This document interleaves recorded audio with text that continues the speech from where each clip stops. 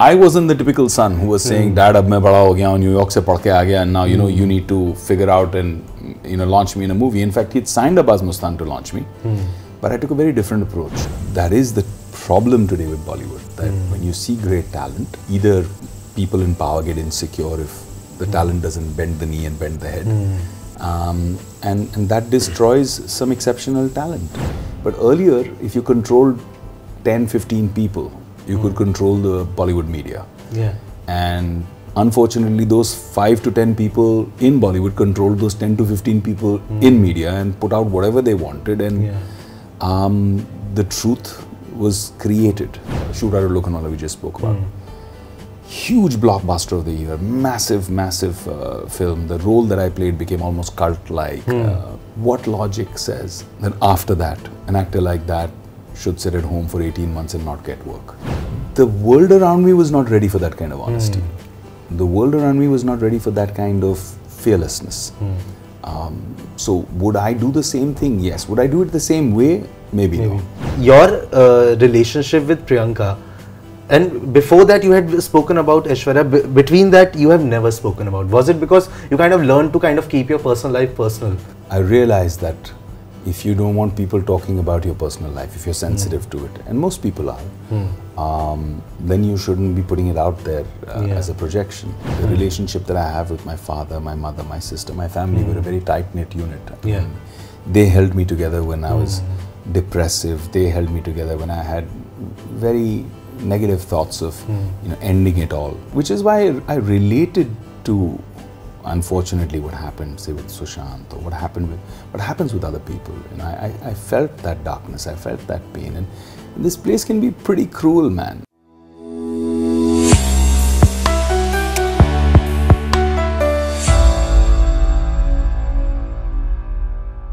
The guest that I'm sitting with today, I don't think any kid from the Hindi film fraternity has had a more tumultuous journey in showbiz. But despite of any difficulties that he has faced, he has always risen from the ashes like a phoenix and proved his worth and his mettle as an actor and as a person. So it's an honor for me today to be sitting on the latest episode of Memory Lane with Vivek Oberoi. So firstly, Vivek sir, welcome to Bollywood Bubble. Thank you, Akash. Thank you. I want to start by saying that I saw the trailer of Dharavi Bank and the show looks so amazing, and I feel like आपको OTT पे हमने as a villain तो देख लिया है. Now you are on the right side of the law. You are the one actually kind of making others pay. So firstly, how was it getting to experience this different side? It was amazing because JCP Jayan Gavaskar is a character that I feel was fascinating to me. You know, I mean, here's a guy who's an absolute upright cop. मतलब कभी कुछ गलत नहीं करता. And his whole essence is कि कुछ भी हो कैसे भी हो, I need to get to justice. Right? So the means are justified as long as the end is honest. And in his case, you know, whether it means he has to manipulate people or the system to make sure that justice is done, because somewhere he's realized, playing these games, playing this chess, that the system is rigged for people who are in power and people who have money. So he has to now find a way to manipulate that system, because he's taking on Thalaivan. Thalaivan basically not only owns the city but owns the state. Right? He controls politics, he controls policy, he controls money, he controls crime, muscle. You know, he has so much control. And yet there's this mad, fearless guy who says, I'll take him down. No matter what, I'll take him down. Have you ever seen in, you know, on any of these documentaries a tiger on the hunt? Yeah. Even if it's a deer that it's after, he'll wait for the right moment. Yeah, he takes his time. He'll wait, he'll pause, he'll be patient, he'll be quiet, he'll be standing right there for the hunt. And in the right moment, he'll leap. So that, I think, is the right way to describe Jayant Gavaskar. Yeah. But as you said, like, he's taking on Thalaivan, like, even if on screen, but taking on and coming face to face with Suresh Shetty. Was it a little intimidating? No, I've done it before. I mean, where he played the cop and I played the gangster. Yeah, the roles reversed. Shoot Out of Lokhandwala, he was part of the cop team and I was the lead of the Maya Dolas team. And it was a lot of fun. I mean, working with Anna is a lot of fun. And I was very happy when I found out that he's playing Thalaivan, because, you know, for my show also, I felt that to have a phenomenal actor like Anna to come in, and you know that aura that he carries over 30 years of his career, to come in behind that larger than life character like Thalaivan. Sometimes that aura makes all the difference, and I personally think he's done a phenomenal job, probably the best in his career. So it was great fun to get pitted up against him, because the show is structured in such a way, Akash, that in the first moment of the show you know who Thalaivan is. You know how big he is, how important he is, but you don't know who JCP Gavaskar is. And the design of the show is such that with every episode you start to realize layer upon layer, oh my god, there's something here. From the introduction and everything, it's very normal. You know, he's not bashing up people, you're not seeing him aggressive, he's very calm. He's a calculated guy.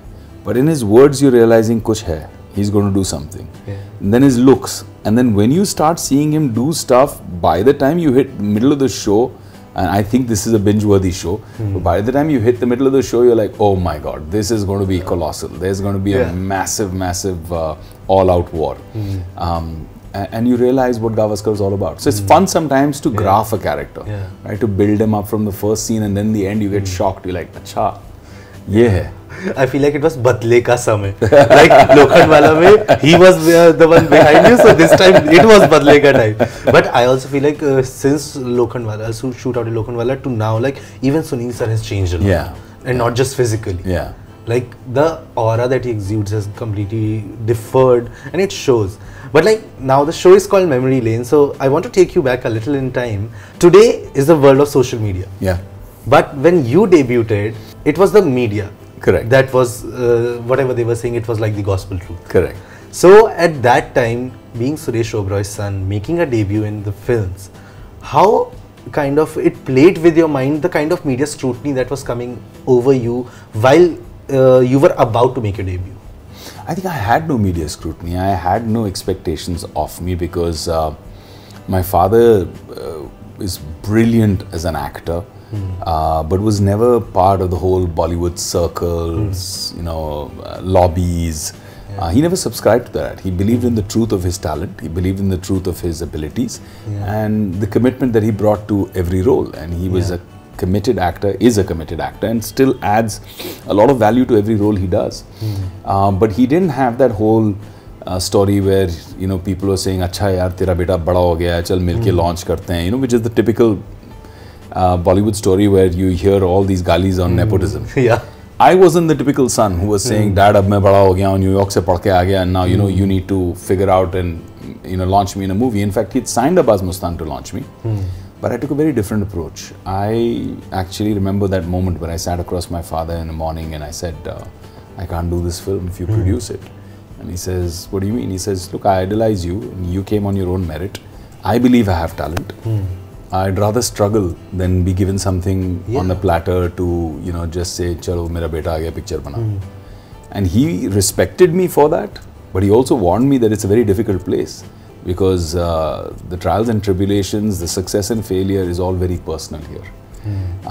So I went through almost a year and a half of struggle, standing outside production offices, trying to do auditions, not telling anybody who my father was, dropping my last name, going everywhere as Vivek Anand, and got a lot of ragadapatti, because in India, the one thing that you get a lot and absolutely free is advice. And most of it is rubbish, right? Don't be an actor, it's a very risky industry, do this, actor aisa thodi hota hai, aisa hota hai, star aisa hota hai. And then finally I had my opportunity when I found out Mr. Ram Gopal Verma was casting for Company, and then the rest is urban legend, how I prepared for it and how I popped up for that unusual audition and how I got my role. And even today my father feels extremely proud of me that despite every thing in this tumultuous journey, like how you mentioned, that I had to go, I'm still, I'd like to think I'm still a very positive person. I'd like to think that I make my parents proud being a good human being. And I feel I'm a committed actor who says, "Yaar, role de do acha, phir mere pe chhod do." But like when you came na, like your debut was also very unconventional, because it was not a leading man. I chose to do that role. And at the starting of your career, to take that step, like, is not that kind of a very, it was a very courageous decision to take, because आज के time पे you can still get accustomed to your fans, to your audience through social media. You have other kind of aspects, you have the mediums to kind of get aware of them and kind of get with them. But at that time it was just film and TV. You know, and when you're secure enough and you believe enough in your commitment, your hard work, your dedication and talent, you don't need to sit either on the back or in the pocket of anybody. You don't need to be somebody's little puppet to make it as an actor, right? If you feel that, you know, maybe you're weak in those areas, then I guess it's a different play. To each his own. You know, I'm not saying that there's only one way, but I believe in a meritocracy. I believe that that is the problem today with Bollywood. That when you see great talent, either people in power get insecure if the talent doesn't bend the knee and bend the head, and that destroys some exceptional talent. And it's sad to see that. I mean, if they spend as much time focusing on the fans, focusing on creating amazing content and being very creative, it would have been much better than playing these games with talented potential that I see in front of my eyes in the last 2 decades that I've survived. I've seen so many people give up. I've seen so many people crushed. I've seen people give up their lives, and young talent. It's very sad. But like when you gave Company and Saathiya, like people were talking about that this is the next big thing, he's the next big star of Bollywood. Did that expectations kind of got a little too much, or maybe the success got too much to handle? Because after that, a number of films kind of didn't work as well. No, I don't think it's about success or expectations. It's about being allowed to do your thing as an actor. Actors are secondary movers. Directors and producers are primary movers. So today when somebody thinks of me and says, you're our first choice to play Jayant Gavaskar, I bring my soul to it. When a Rohit Shetty calls me up and says, after almost knowing him for 2 decades, calls me up and says, I've been writing this script of Indian Police Force for 4 years. And from the first day that I wrote this character, I've thought of you. That makes you feel appreciated as an actor. Then you bring your heart and soul to every moment, every frame, and you feel appreciated. And that's what true talent wants, right? They want appreciation, they want love from your peers, they want love from your fans, and you strive for that. You work hard for that. You give your heart and soul for that. You bear your vulnerabilities for that. So I think when, like you mentioned earlier, media was a very powerful tool. Today, social media is a tool, but the good thing is that the power of social media is well distributed. It's not in the hands of just a few. You know? Akash doesn't have to go to a very big multinational corporation. He can just start up on his own and have his audience and reach his audience, and his audience will support him. That's the power of the fans, that's the power of social media, and that's why you see so much truth. You see a lot of truth bombs out there. But earlier, if you controlled 10, 15 people, you could control the Bollywood media.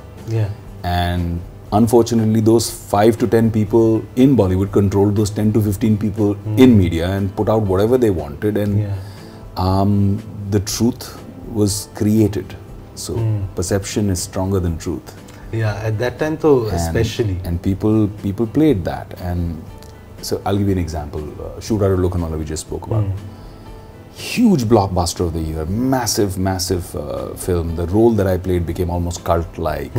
People said that when you talk about gangster roles, it's up there in, you know, portrayals, commercial success, critical acclaim, awards, everything. What logic says that after that, an actor like that should sit at home for 18 months and not get work? That's not a possibility. That's something that was created, right? For whatever reasons. So I'm saying that those are the things that I'm happy that we're finally at a stage where OTT has brought that kind of democracy, where if you're talented, you can shine. You don't need clout for number of screens. You don't need clout to say, "Meri picture release hogi to I'll make sure that others don't come up there." Those pressures are gone. It's true democracy. If people sit down and watch some new kid in a new show and appreciate Pratik Gandhi after Scam 1992, he blew everybody's minds. And there's nothing that can stop him, you know, from his talent to keep going. And that's what I love about OTT. But do you feel like today there are so many platforms and so many mediums, it's kind of easy to kind of diversify and kind of show your versatility as it was in the early 2000s? Yes, it is, and that's the reason when people in 2016 told me, are you crazy, bro? You shouldn't be jumping onto the OTT bandwagon. We don't even know what an OTT is. What the hell is, you know, Amazon Prime and Netflix, and who watches that in India? And I did Inside Edge. I went all out and backed that project and gave it my all to create Vikrant Dhawan. And the fans gave me the love. We won awards. I personally won awards for that portrayal. And then eventually we got nominated for an Emmy. And that was huge because that was the first time that happened, that an original series made out of India got nominated for the Emmys. So I feel that those possibilities become endless. And now that's why I'm so careful. I'm not working for money. By the grace of God, business does well. The other ventures that I did to, you know, support myself, I created a lot of social impact for-profit startups that have done very, very well.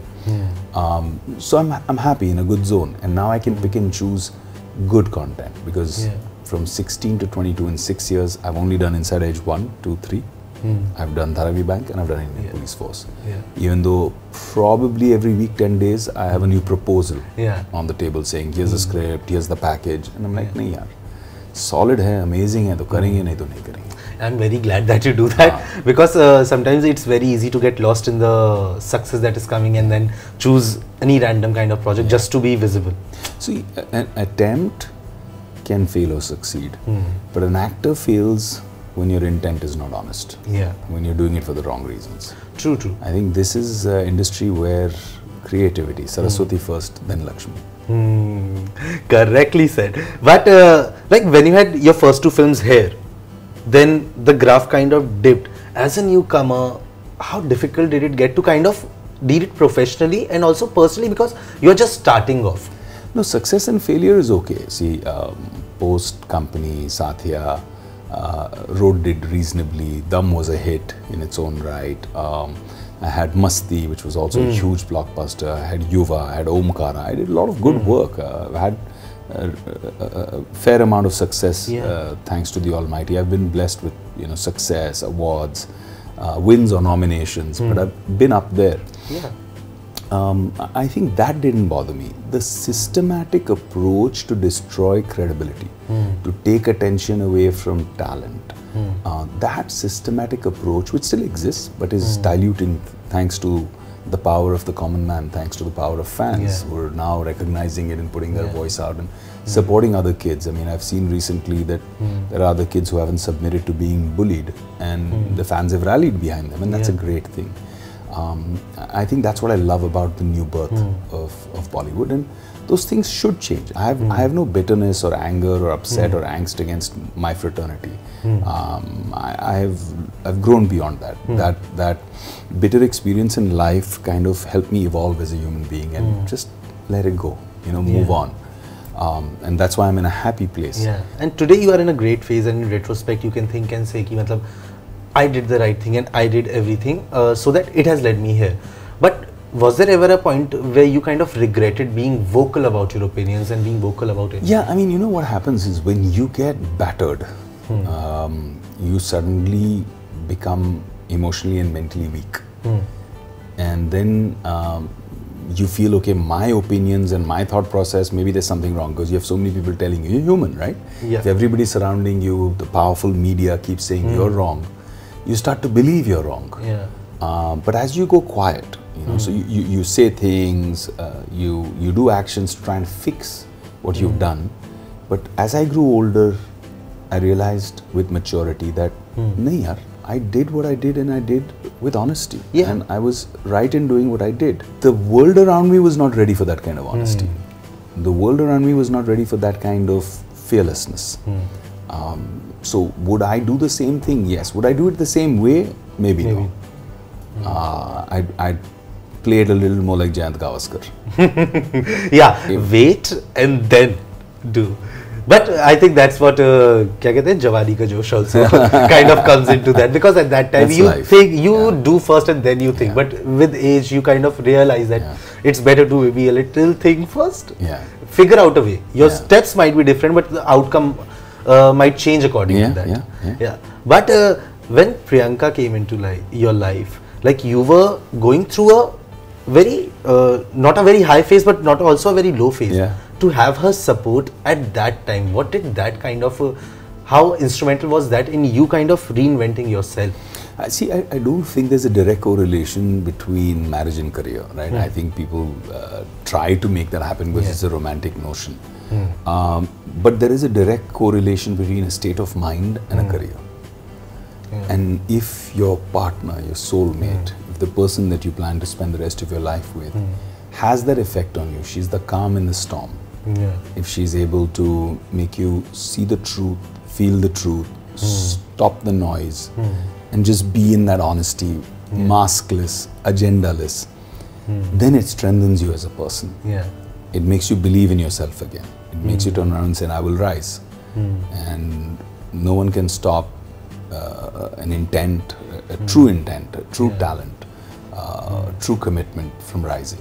And that's what I realized. I realized that I need to move from helplessness and frustration to positivity and say, okay, what can I do? And if that means I'm getting a great role down south, I'll go down south and do it. And I'll do it to the best of my ability, and I'll compete there for the awards. And God willing, I ended up winning the awards, right? And got a lot of appreciation. If it means I need to jump onto OTT, then I'll do it. So when people ask me today, "Arey, we miss you on films, why aren't you doing films?" I said, that's not my job. My job is to act. The job of giving me those films is producers and directors. If they come in and say, here is a film, we'd like you to do it, we'll do it. And I definitely won't do it because, अरे यार ये बहुत बड़ा मतलब brand है, production house बहुत बड़ा है, बहुत पावरफुल लोग हैं, तो ये जो भी रोल देंगे, जैसी भी स्क्रिप्ट देंगे, कर लेंगे. I won't do it for that reason. I'll be true to my fans first. I'll be true to my talent first. Your relationship with Priyanka, and before that you had spoken about Aishwarya, between that you have never spoken about. Was it because you kind of learned to kind of keep your personal life personal? I realized that if you don't want people talking about your personal life, if you're sensitive to it, and most people are, then you shouldn't be putting it out there as a projection. And when I first met Priyanka, I remember something that made me instantly, you know, fall in love with this thought, this person. And that was when she said, "Tell me something about you." I said, "Well, everything's online to read." And I said, "Let me begin by saying, yeah, I'm an actor." She said one thing to me. She said, "That's just what you do, not who you are. I want to know who you are." And that's when I realized, yeah, there's so much more to me. There's my philanthropic side, what I've done in terms of social work consistently for 20 years, the commitment towards the projects that I've created by, you know, as a medium of the divine.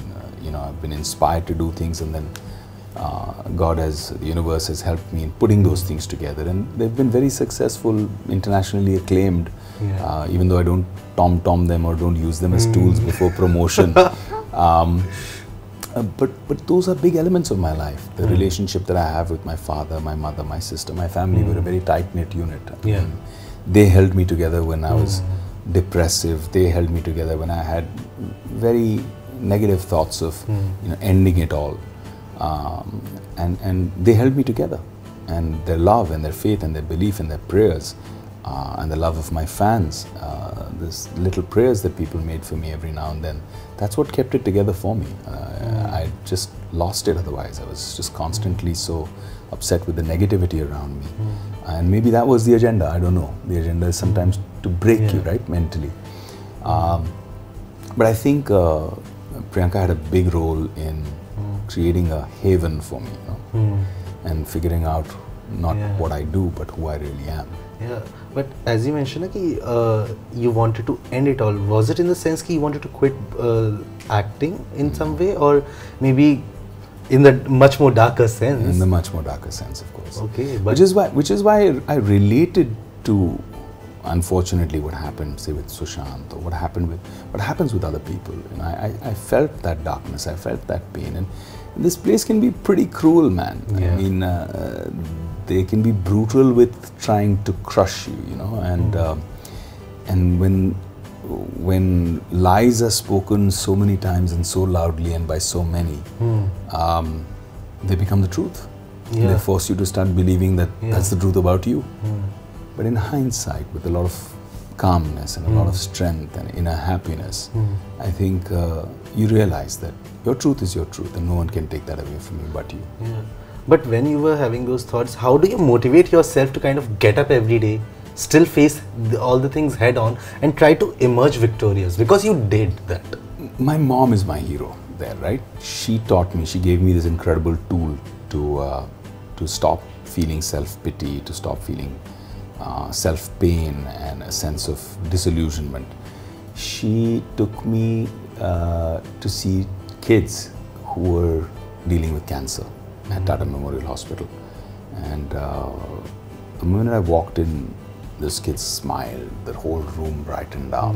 These parents who were concerned about these little helpless children, 7, 8, 9 years old, fighting cancer, lost their hair, eyes are bloodshot red, even they were smiling. That day I realized two things. One, I realized that my problems are nothing compared to those children, those parents of those children, they're nothing. So I can deal with it. If these 7, 8-year-olds are dealing with cancer, this is something I can deal with. The second thing I realized is that celebrity, popularity, success, just being known can be a gift from the divine to actually wipe tears and bring a smile on people's faces. You know, I didn't have to do anything. I didn't have to bring them gifts or anything. I just walked in and they were happy with just my presence, my being there. That's the power that you've been blessed with. That's what you can do for people.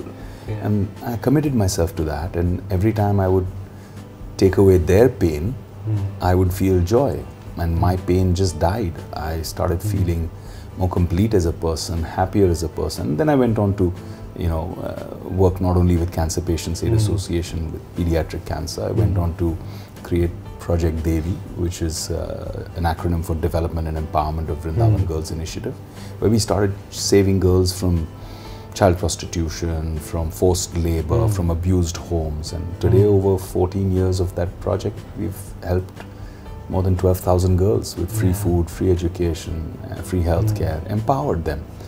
That fulfills me more than any award or any accolade, because that's more real. Okay, and like you, when you entered the industry, it was, I think it was a transition phase, because the 90s were a little in a very different zone, where actors have spoken about like scripts used to come on the day of the shoot and things, and today it's much more organized in a way. You entered in the transition phase.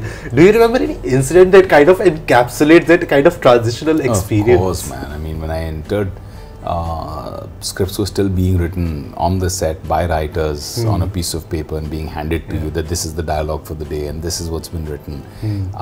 Sometimes you would stop and pause in the middle of shoot because the director and the writer were having an argument in terms of, you know, what it should be. Hierarchy was a big thing. Protocol was a big thing. There was not much professionalism.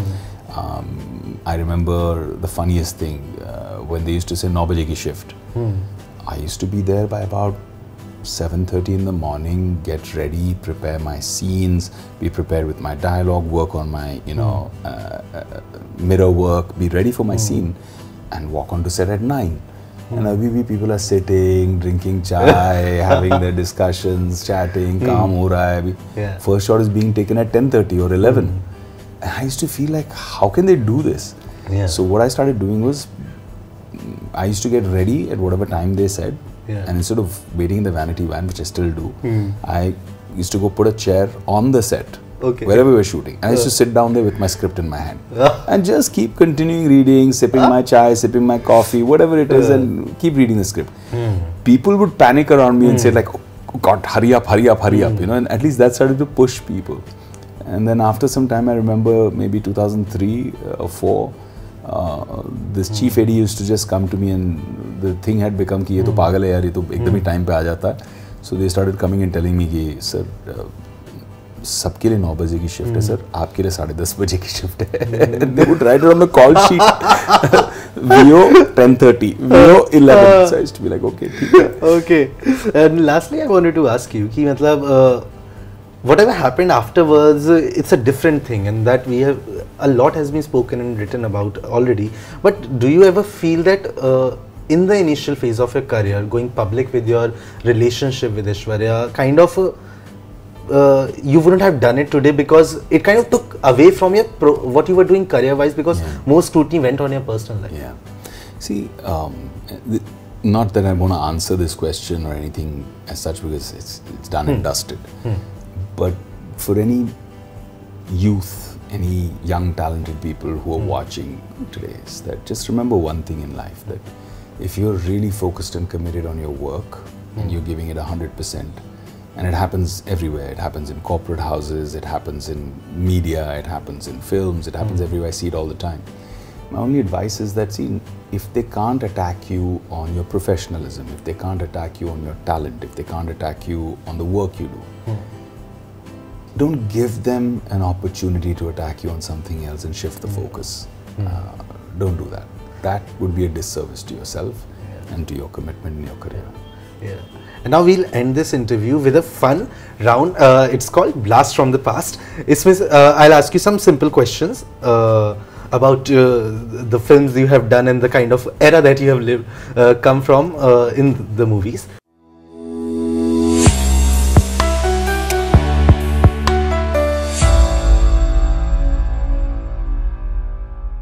So the first is one fashion trend from the early 2000s that you would love to get back today. Flared bootcut jeans. One fashion trend you wouldn't want to come back. Candy colored baggy pants. I think that time बहुत होती भी थी. Yeah. Weirdest work culture of the early 2000s. Exactly what I just said a couple of minutes ago. Okay. One film of yours that from the early 2000s that you think would work in today's time as well. Saathiya. I think yes. I watched it a few years ago for the first time, and I loved it. Yeah. And I think it has that kind of a charm. It's an honest film. Yeah. One film of yours from the early 2000s that you think hasn't aged well. There are films that I've done that weren't good even then, so I don't know about aging well now. You can take the name of those also that weren't good even then too. Those, there are quite a few. Yeah. Okay. An actor and actress that defines superstardom of the early 2000s for you. Hrithik. When he came, it was just furor. It was madness all around. People just went ballistic. And I think in my contemporaries, Kareena. The whole world was mesmerized. Yeah. Your favorite co-star of the early 2000s? Ajay. My first co-star. I ended up doing 5 films with him, and each one of the 5 films was a big success. A song from the early 2000s that encapsulates the working culture at that time. Have you heard of a song in Company? I think it encapsulates Bollywood for at least a few decades. Ganda hai par dhanda hai. I think that's the best. The most iconic film of the early 2000s according to you? Lagan. True. It had got international acclaim as well. Yeah. And lastly, the weirdest rumor that you had heard about yourself in the early 2000s. Too many. But a funny one was when I was in Sri Lanka supporting our team in the World Cup, and I'd gone there with Priyanka. We just newly married, 2010, and we were there to see the World Cup match together. An article popped up from some very friendly media people that said that Vivek Oberoi spotted with some girl in Sri Lanka. Does his newly married wife know that he's having an affair? I'm like, यार ठीक से तो देख लो, बीवी साथ में, photo भी उसी की लगा रहे हो, so yeah. But I really like that Priyanka and your kids have stayed away from that kind of media scrutiny, and because that kind of gives them also a chance to grow and flourish on their own and not get bogged down by nothing should take away the childhood of children, and it's very unfortunate that there are troll armies that go after them. They do that. Yeah. But I'm very glad that it hasn't happened, and I hope it never happens with you or any of the film families. Thank you, Akash. Vivek, you have been a person I have loved since I saw Saathiya. Thank you. I have always loved you since then, and today talking to you as a person, I got to know that you are a gem. And this was my first conversation with you. Thank you for making it so special. Thank you for being the person that you are. Thank you. Wishing you nothing else but lots and lots of love and luck for everything you do. So Be the sweet. same, and thank you so much. Thank you. Wish you the same, man. Thank you. Thank you so much. Cheers. Hey, this is Vivek Oberoi, and you're watching me on Bollywood Bubble. You know what to do. Like, share, subscribe.